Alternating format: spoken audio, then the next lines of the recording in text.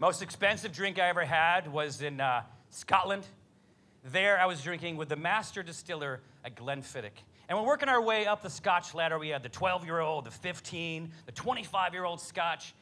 And he's like, you know what? Hold on one second, I'll be right back. And he goes back into the office, goes into the safe, and pulls out a $10,000 bottle of 50-year-old Scotch. And he brings it out in this beautiful bottle, and he poured it. It looked amazing, and it smelled fantastic.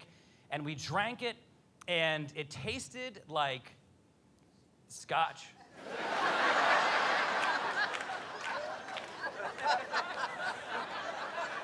I don't know what you guys want there.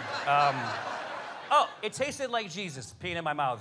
But old Jesus, not baby. You know what? I'm not helping out this situation. But you know, look, it's like, look, did it taste better? I don't know. It tasted different.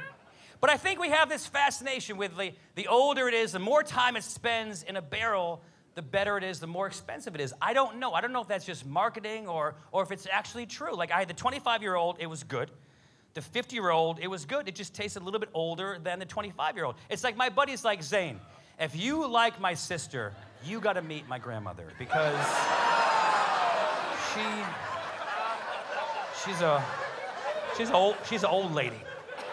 And she has trouble with the stairs, and she sleeps in the cellar, and she smells like old wood. And I think you'd like her. That's what I'm just saying.